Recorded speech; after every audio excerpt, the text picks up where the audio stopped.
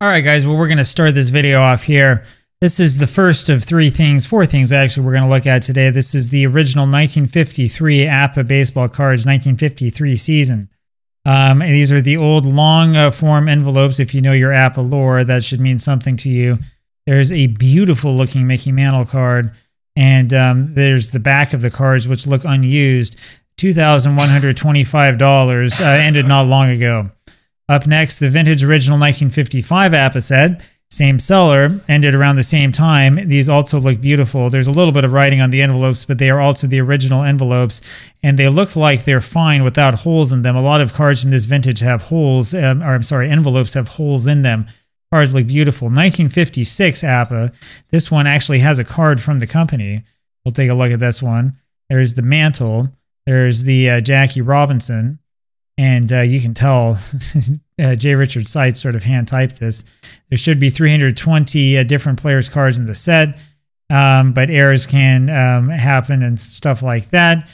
And it would require too lengthy a letter for us to explain what we're doing, of course, as J. Richard Seitz would always say. And so if you don't like it, then that's just too bad. One more that we're going to look at here really quick. This is an auction that ended, I think, very, very recently. Yeah, it ended on Saturday, so just the other day. Original 1955 APBA season with roster ended up selling for less than $2,000. This one was underpriced, especially since these roster sheets are extremely rare and hard to find. This is another very, very nice looking set with cards that look simply excellent. I think he has a picture here of every single card, so it might be worth it to grab for those of us who are sort of APBA historians and who are interested in that part of the history of the game. Yep, 20 cards per team for all 16 teams. I think they're all there. And so there you have it. I had these on the list with the 1954 game, a complete set of cards, but decided it would be better to have them auctioned separately and so on and so forth. I wonder if he went over to the forums first to offer it up. It doesn't really matter either way. And so the reason why we want to look at that is because I found out about this over on Facebook.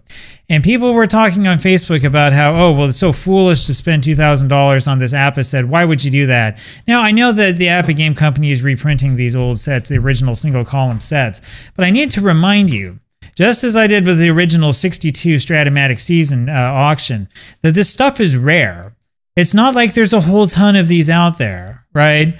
APBA sets, if you're investing in APBA, I say investing in APBA sets from the 80s and 70s, you're a fool because there's a ton of that stuff out there. That's like buying 1980s junk wax tops packs or Donruss packs from like 88 or 89, right? There's so much of this stuff out there, you could probably wallpaper your room with it and have more than enough money left over to do whatever else you want.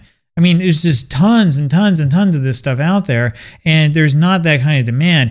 But when you're talking about early 50s, there is demand, and it's not going anywhere. Somebody was saying, oh, well, in 10 years, most of us in the hobby will be dead, and then this stuff won't be worth anything. I strongly doubt that that's the case. The reason why I doubt that's the case is because I thought that same thing 20 years ago, and look, it hasn't happened. In fact, the prices have been kind of edging their way upwards. Again, as I say, you know, the same thing holds true for that 1962 Strat-O-Matic season. Somebody corrected me, I know, on the video and said, oh, well, actually, you know, Hal Richmond came out with cards for 61. Yeah, but it wasn't a full season's cards. I mean, you know that. He came out with all-star teams. That's completely different. We're talking about cards you can run a replay with. That starts in 62 for Strat-O-Matic. That's the reason why I say that 62 Strat-O-Matic set was the equivalent of 52 tops or the equivalent of the 1950 APBA season, in that it's extremely rare. There's not a whole ton of them out there, and it's unique, and it's very special because it's the first of its kind. These other 50s APBA sets are not necessarily the first of their kind, but they're very, very hard to find. They are worth quite a bit of money, especially hard to find in what looks like unplayed condition. And it's the sort of thing that one of these days will end up either becoming a museum piece or in the collection of some baseball card collector who knows about this stuff. Now, to all of those who think that the games are becoming unpopular and they're going to disappear, I want to tell you a story. All right, and this will explain the other tags on this video.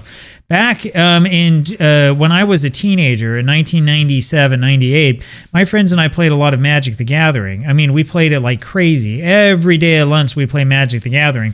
To be honest with you, I think we enjoyed arguing about the rules more than playing with the game and thinking about the fantasy cards. We knew about all the cards. We knew about the lore and the history of the game. Those of you who know about Magic will say, well, you know, you came in a little bit late, right? All the good stuff had already been made and was long gone, right? And it kind of is true. I mean, we would buy older sets, but we would never find anything that was really earlier than maybe revised if we were lucky. Right, 4th edition and 5th edition made up the majority of my cards, along with some Ice Age. And even then, I mean, you talk about like Tempest, you talk about Urza's Saga and stuff like that that came out.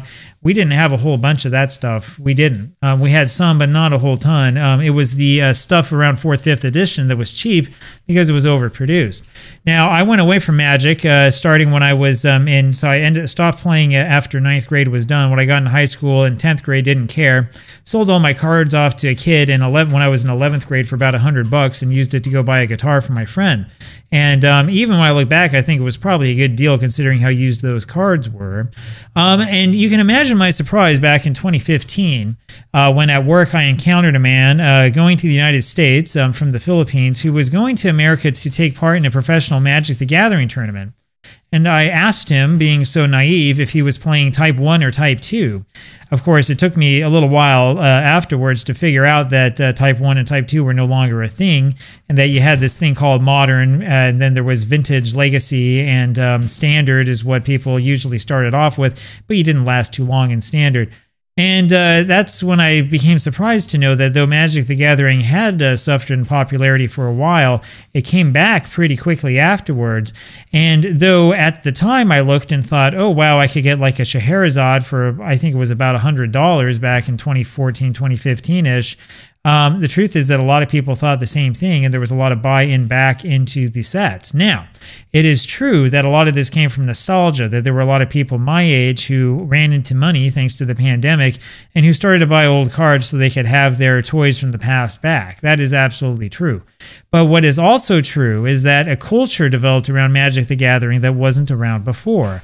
You had people like Tolarian Community College, you had Alpha Investments, you had a bunch of other people come up and create videos on YouTube that were actually fun to watch that talked about these games and talked about issues involved with them, and not only gave something for people who were interested in the games to watch, but gave old-timers like me who were never going to be tricked into spending money on Magic cards again, something else to watch and to enjoy and to think about and reminisce on, right?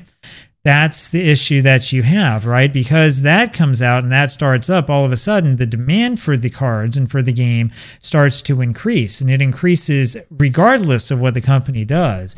I bring this up because it's not necessarily the case that you're going to absolutely see APBA or Strat-O-Matic cards go up in value. But the chances are pretty good that it might happen because this is one of those hobbies that does well in social media. And so if you have somebody who, I don't know, is making videos on YouTube about this, or making posts on Facebook, or writing posts about this on a blog, or writing about this on message boards over on Reddit and so on and so forth, people might become interested in it. People might look the game up. They might want to look up how to play.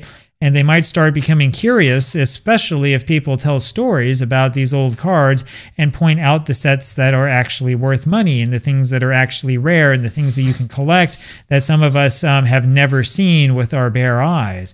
That's the point, and that's what I'm saying, which is that this card set today might be worth, I don't know, what was it, $2,300 for one of these seasons? But if things continue the way that they are today, if, say, I don't know, somebody on YouTube makes a bunch of videos talking about these games, if the popularity increases because young people, people interested in the sport, and others have a way to see something that isn't just OOTP, have a way to see something else that's out there in a different way of playing, and eventually are told that, well, it might not be as nice looking or as fancy, but the stats come out better, or there's a better normalization system, or look at how much fun it is not to use real-life lineups.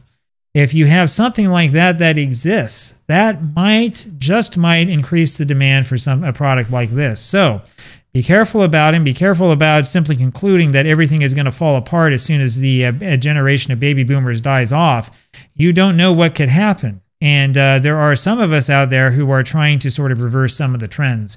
I'll talk with you again later. Bye-bye.